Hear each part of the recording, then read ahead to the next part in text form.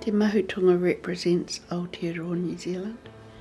It represents us all.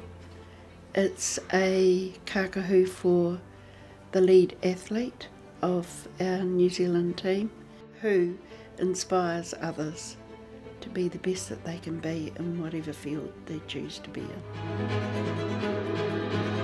Yes, the flag bearer is the person that's going to wear it, but that flag bearer is representative of all those people behind him or her, and so it needs to instill pride in them all, and even for us at home watching it on the telly.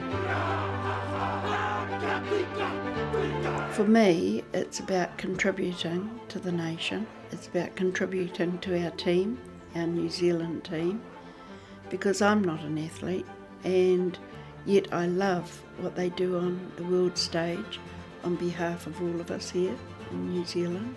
I'd like to think that I'm contributing in a small way towards them being successful.